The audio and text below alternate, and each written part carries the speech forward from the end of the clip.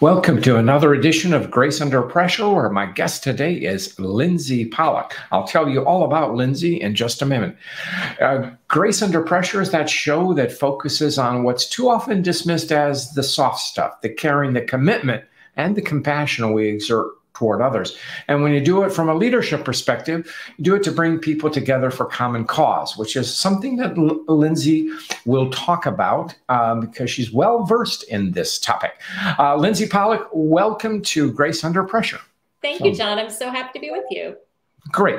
I want to tell folks all about you. Lindsey is a New York Times best-selling author, and that's cool, very cool, and well-earned. She's a leading career and workplace expert. She's the author of 4 career and workplace advice books, including Remix, Multi-Generational Workplace, and her newest, Recalculating and Navigate Your Career Through a Changing World of Work. Nothing changing in my work world, so I don't know if we have much to talk about, Lindsey. Anyway, just trying to be clever here. You've spoken all over the world to more than 250 different client organizations. You are well published and you also appear on all kinds of media from the Today Show, New York Times, CNN, and NPR. Welcome, Lindsey Pollock. So happy to be here. Thank you. And thanks everyone for watching. Great.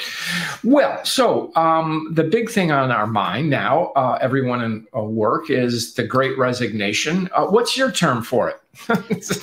Well, I have to get my book title in, so I like to call it the Great Recalculation. But I think it's important to not call it the Great Resignation because people are going somewhere.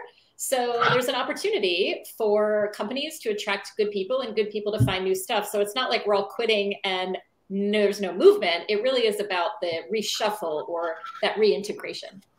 I like that. So since you jumped right in with the book, and I'm glad you did, and we'll backtrack. So you wrote the book during the well, we're still in the pandemic, sadly, but during the lockdown, if I will.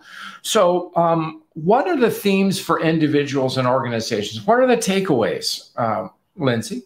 So I didn't mean to write the book. As you said, I was out there speaking. I really didn't. I know. I have to be honest about that. It was an accident. I love that. I had an author on once to go, I didn't really want to write this book. And then so I wrote another book instead. So anyway, I accidentally wrote 60,000 words. Yeah.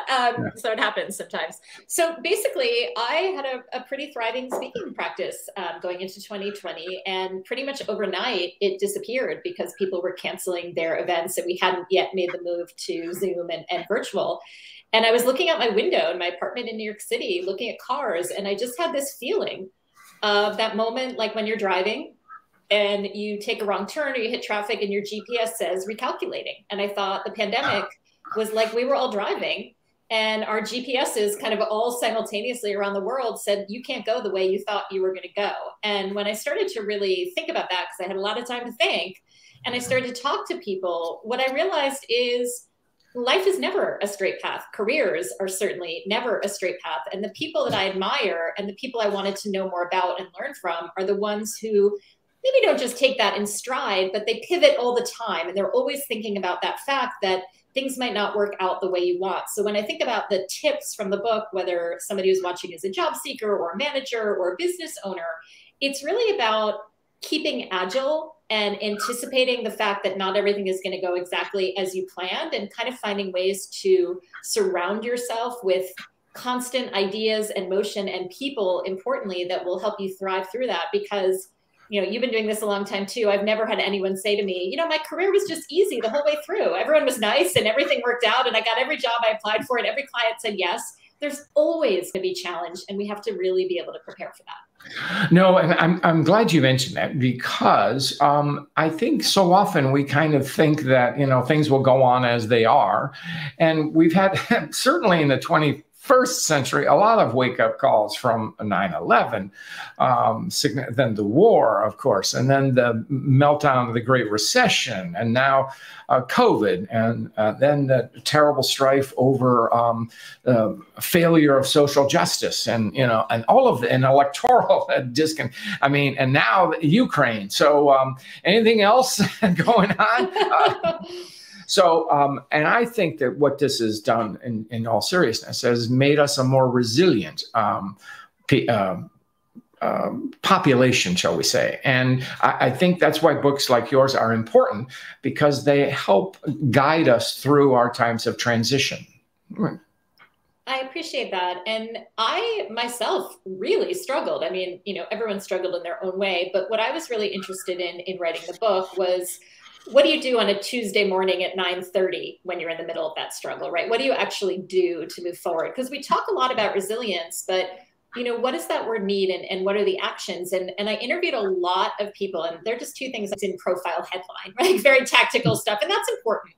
Yeah. But what I realized was I would interview people in very similar situations. For instance, somebody who had taken time out of the workforce during COVID to be with a child at home. And one person would say, I'm never going to get a job. Nobody's ever going to hire me after I took a break. I'm doomed. And another person in the exact same position would say, I can't wait to get back into the workforce. Everybody's going to want me. I'm so refreshed. I'm really glad I did what I had to do. And it was like the same situation, but a different approach. So that mindset of choosing how to approach something, a lot of that is more in our control than we think. And the second thing is, people kept wanting to do these huge things, like, I'm going to start a new business, I'm going to get a new job. Sometimes it was the absolute smallest thing that you could do that would help you move forward. So sometimes it's overwhelming to think about quitting your job and starting a business. But maybe you could watch a YouTube video or listen to a podcast that inspired you with an idea, and that 10 minutes is going to move you forward more, or is more realistic than thinking you're going to take a huge leap when times are really tough. So I was really interested in the ideas of mindset and small steps adding up to really big achievement. I love that idea of small steps. It aligns with my philosophy, or my perception very often, of innovation, which I think innovation is applied creativity. And while we sometimes hear the word innovation and we think the next breakthrough product, whatever it might be, most of innovation is incremental. And so I think what you're talking about is innovating oneself. So would you not? So you mentioned the word resilience, a favorite of mine. What have you learned about resilience during our time of pandemic? So. Boy, I'm getting really philosophical, John, but to me, resilience, it's really hard. I think we hear that word and people think, oh, resilient people, it's easier for them or something. And it's not. Resilience is simply getting up every day and trying again. And I know people who applied for 500 jobs before they got one, particularly people over a certain age, because ageism is so rampant. I know people who, had to network with 200 people before, they got the opportunity they were looking for. And it wasn't easy. So I think it's a really important message to say resilience is getting up every day and doing it. And that's why I'm a really big fan of habits and streaks. I believe if you do something every day, it's easier than doing it 3 times a week, et cetera. And doing it on the days when you don't want to, which is why a really big piece of the book, I have 5 rules for recalculators. And the 5th, and I think most important, is to ask for help. Because I think part of resilience is making sure that you have an accountability partner or a friend or a therapist or a coach where you can say, I don't feel like doing it today, but I'm going to do it because I'm going to report into you. So I want to get rid of this idea that resilience is somehow pleasant or easy. It's really hard, but you have to do it anyway. I'm glad you talked about that, because it's been a theme of our show. And I've talked to many folks, ex-thought leaders such as yourself, but I've also talked to some special forces people from both our U.S. military, but also the overseas militaries. And then there's an interesting comment. You may know the work of Eileen McDarg. And I've always said much what you said about resilience. It's a bend, not break. But Eileen has this idea about it's a transformation, because the world in which you got knocked down in, when you bounce back, it's different. It's adaptation. And I'm glad that you talk about, this is a wonderful coupling, when you spoke about have a partner. Don't be afraid to ask for help. And that's really good. So kudos to you, Lindsey. I appreciate that. And, I think part of the pandemic has taught me to be more honest about how hard things have been. I think, as a speaker, as an author, you kind of read the good stuff, right? Or I put the best stuff out and, these are my ideas. But, part of writing Recalculating was to tell my own story that I was very frightened, of what would happen to my business during COVID. And it took a lot of work to build it back. And it's not easy, but I did it and I'm proud of it. And I want other people to learn from some of the pain and suffering. Right. You know, I'm interesting about the resilience, and thank you for the candor of you are showing, because it ties into this. That when I spoke to the special forces folks, resilience is something which is taught and experienced, and they do. You know, it's the combat readiness, so that when they come under fire, live fire, all of these things, they have their fear doesn't go away, but they learn how to manage it. But part of that is the unit cohesion. And we don't have that kind of thing, but I'm glad you talked about the partnership with a colleague, a friend, an advisor, a therapist, whoever, or maybe hopefully several people, because then you have your own unit cohesion. And that's very important, Lindsey. So it's a good point that you're talking about in our recalculation of our lives, so which are so important.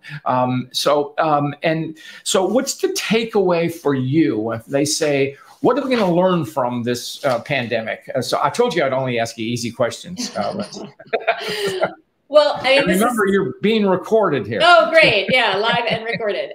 So this is the thing. I speak at a lot of companies, and that's the question, right? How are we going to get through this? What's it going to look like on the other side? And if anybody tells you they know the answer to that question, I think they're lying. We have no idea. We've never been through anything like this before. Right. But what I do know is that we will be different. And this is opening up more possibilities. So things like hybrid work. Yeah, maybe what, like 5% of people did that before, and now it might be 20%. Perhaps people who, changed jobs and found a new career.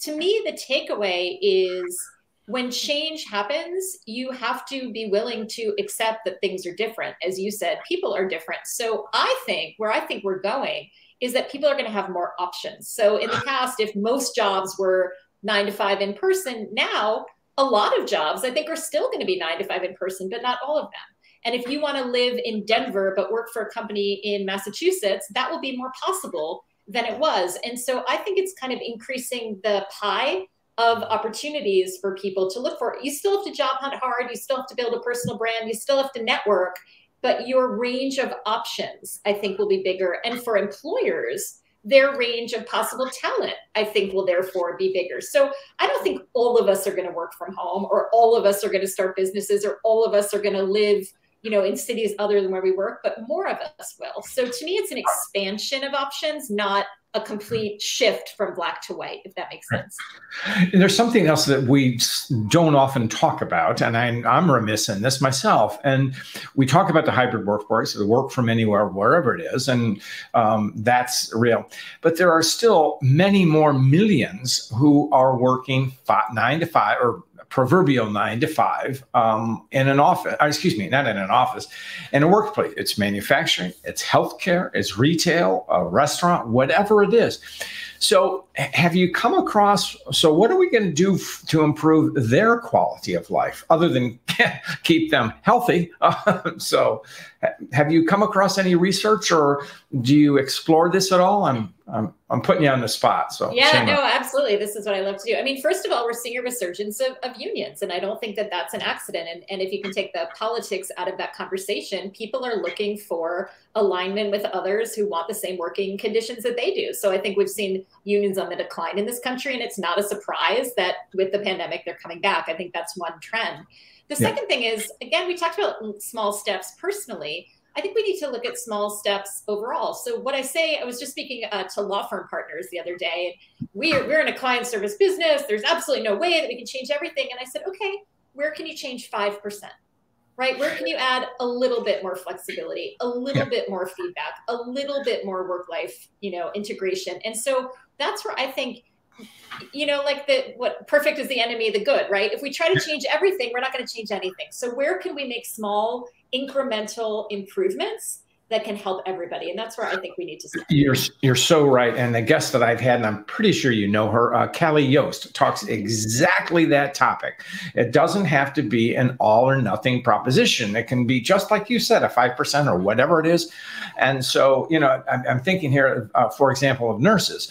And well before the pandemic, was not uncommon for nurses to work 3 12-hour shifts per week. So that's a form of, quote, workplace. You're in the workplace, but it's not 9 to 5. It's 3 days a week and 36 hours. So Are there other accommodations for other kinds of business? I don't know, but I like to think, and this is one thing, and I know you explore this in your work as you're a writer and a thought leader and a thinker.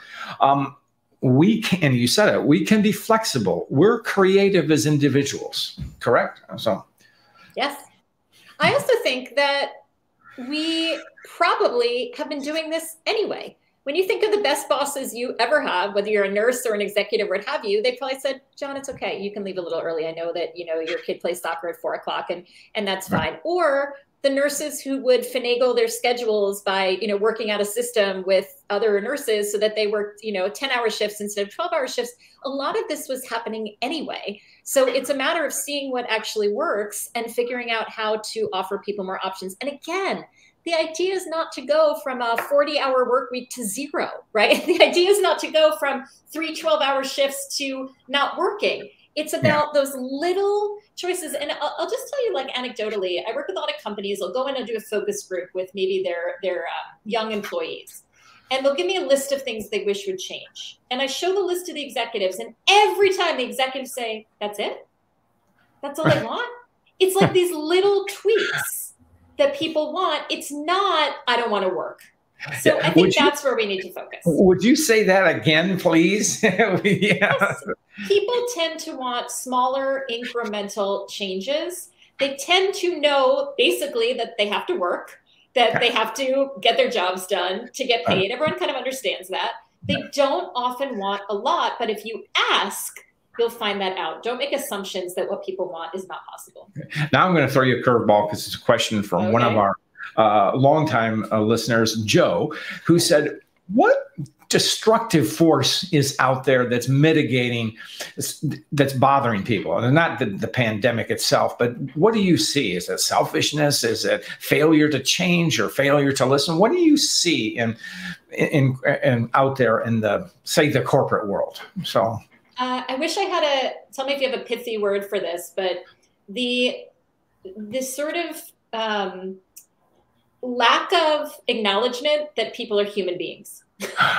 So the idea that we work and somehow we say, whatever's going on with my family or my health or my mental health or my well-being or even just my mood, I can somehow turn that off and come to work and have that not be part of it. So the fact that we are human and have good days and bad days and healthy and non-healthy and fights with our families and whatever it is, that we can somehow turn that off when we cross the threshold of work, I think is very, very destructive. And not to say that we all can fall apart and talk about our feelings all day at work, but this idea that we can somehow separate with a wall, I think is very destructive. You know, it's an interesting proposition. And actually, it surprises me now. If you had said this 2 years ago, I would not have been surprised at all. But since we've been in this pressure cooker of working virtually or hybrid now and connecting in different ways, it almost does surprise me because our worlds have blended. So thank you for bursting that assumption. Well, no, I think it's gotten a lot better. I think it's gotten a lot better because we had no choice. You know, we were literally seeing into people's homes. Right. So while it's gotten better, like, oh, you said you had a child, but now I see the child, you know, on the screen behind you. I think that is a huge opportunity to not forget that when things go a little bit more normal. Dovetails into your other long-term interest, and it's the multi-generational workplace. I mean, not everybody's a young person like me anymore. So what are the I think attitude. So is it my boomer friends, my pals, who we should be out of the workplace anyway?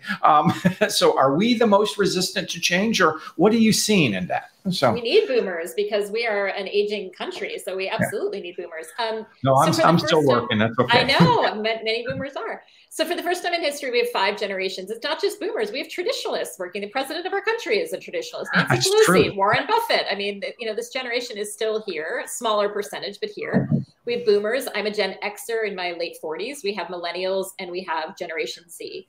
And the reason we're an age or a multi-generational workplace is, to your point, people are working longer and later into their lives, and they're living a lot longer and being able to contribute longer, which is a good thing if people want to keep working.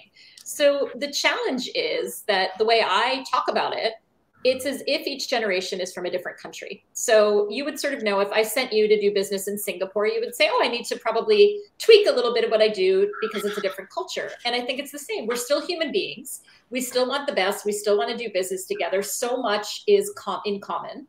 But you would acknowledge that they do things differently, but you wouldn't judge it. You wouldn't say it's better or worse, good or bad, right or wrong.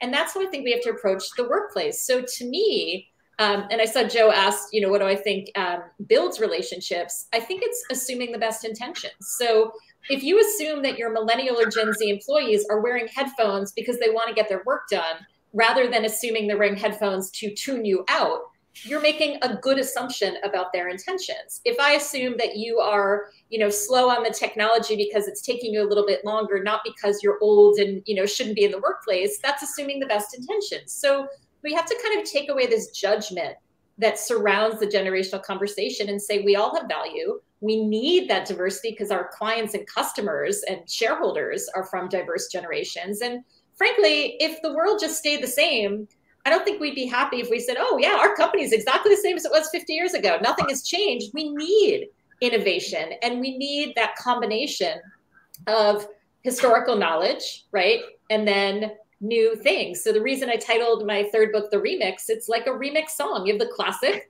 and you modernize it. You don't say the classic is wrong or bad or the modern one is better. You say that together they form something really cool. And I think that's where we need to think. Yeah, I love what you just said about, yes, and that's great. And what you touched on when we did intergenerational attitudes of, and the headphone thing, that gets down to the concept of respect, which is partial to me, and grace. It's looking at someone with an open heart. So Nice. the pejorative thing is, an old guy like me sees a young person wearing headphones and I'm going, this guy's tuning out, and you just told me, no, he or she is focusing, and that's what it is. So thank you for educating me.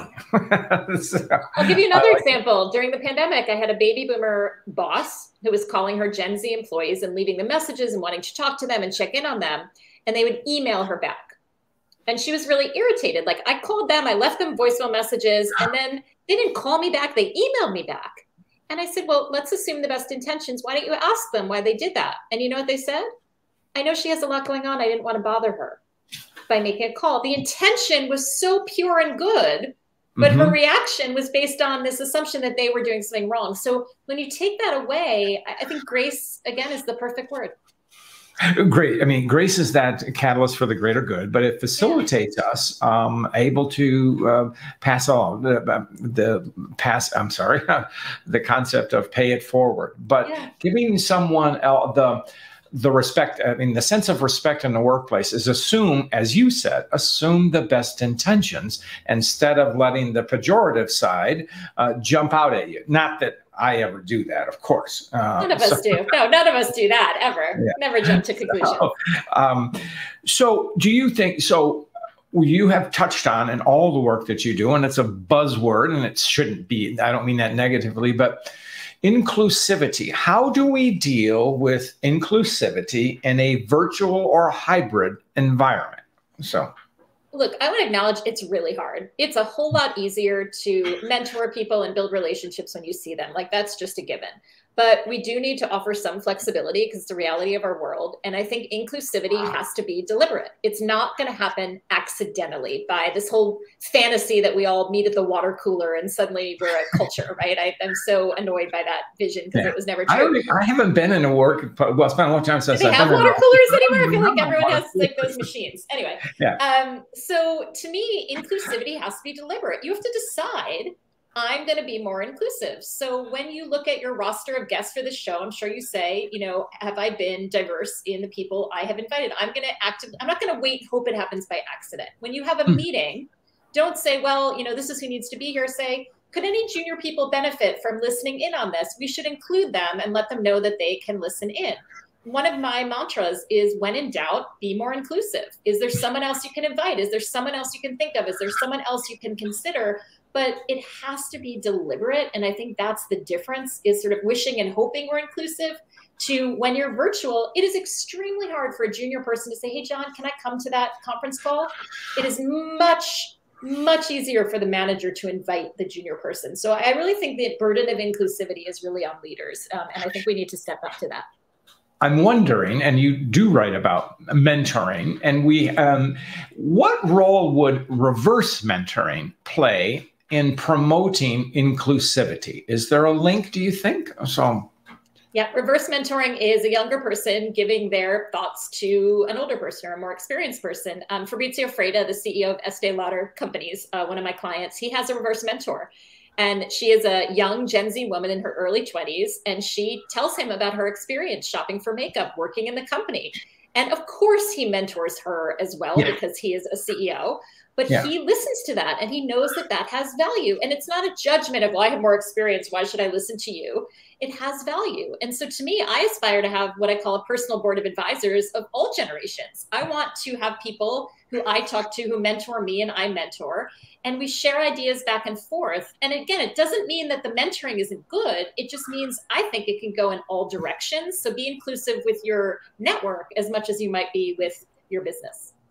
And I love that idea, because the idea of a younger person mentoring an older person, and it really would flow the other way too, is that then the older person would see the value that the young person, and say, oh, we need to bring Lindsey to this meeting, or Lindsey and her peer group, or whatever it is, or that's a great concept. So Lindsey, we are racing through the show. I could go on for another hour with you or more. But we're coming to an end. And as you know, I ask every guest a story about grace. So do you have a story you wish to share with us? So I do. And I really thought about it. And this is what popped into my head. So I went with my gut instinct. I have struggled my whole life with perfectionism. And it is just something I struggle with, always thinking that I have to be perfect and people won't like me if I'm imperfect, etc. And so when I wrote my first book, Getting from College to Career, I submitted the manuscript. And it is very hard to receive feedback on one's writing, particularly one's first book. And my editor at the time, very gently, and I think with grace, said to me, your book is great. You did a really good job. Congratulations. But I have a question for you. He said, have you ever made a mistake? And I said, yeah, of course I have. Why? He said, in your book, you come across as perfect. And I know that's not true.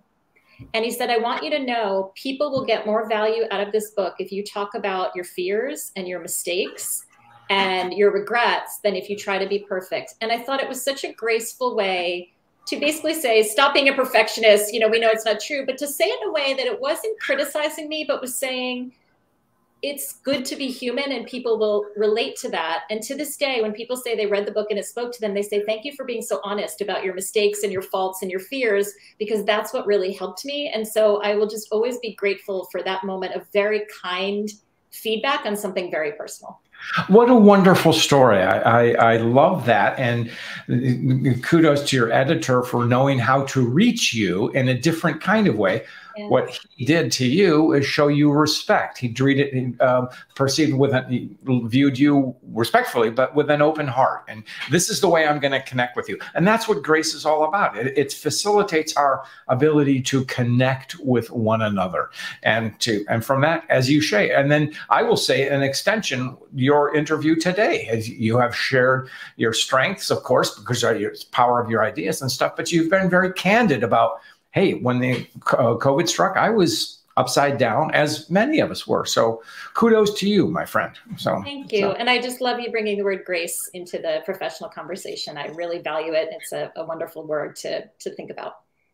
Well, you have much to offer us with all 4 of your books, and I love your perspective on the workplace and the changing workplace and innovation and how it plays and how we need to be kinder and more connected to one another. So, if you have a last-minute word of advice that people always pin you down with, what do you like to say? So. Whenever you're in doubt, whenever you're struggling, whenever you are having a bad day, get out of your head and do something. I think we spend so much time wishing and wondering and hoping and worrying. And to me, the antidote to that, pick up the phone, text somebody, read a chapter of a book, do something rather than getting caught in your head. Wonderful. Great. Lindsey, how can people find you?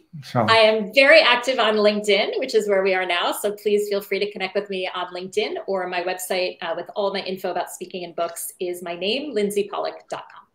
Great. And we will put that in the in the notes. Lindsey, you are a terrific guest. It's been a pleasure to have you on. And with that, we'll close out.